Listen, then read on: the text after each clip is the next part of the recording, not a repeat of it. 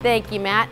Today, because we want to assure your continued viewership, we're going to give you some simple tips to make sure you see tomorrow. It's the Save Your Life checklist on The Breakdown. Looks normal.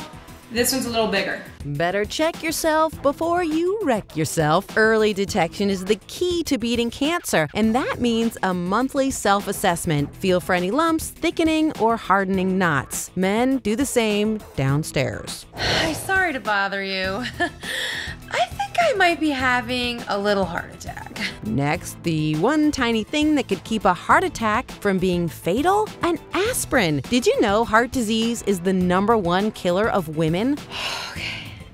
Last year, after Rosie O'Donnell survived a heart attack, she wrote, "I took an aspirin right after symptoms appeared, and it very well may have saved her life. In fact, doctors often recommend a daily aspirin because it interferes with your blood's clotting action. Also, only split your meds if you have your doctor say so."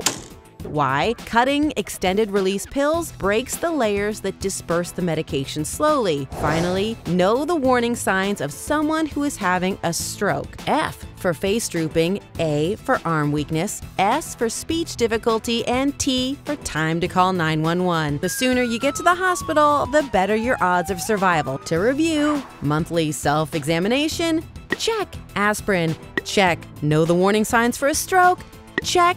And consult your doctor before you split your meds. Check. That is your checklist to live long and prosper. They can be here in how long?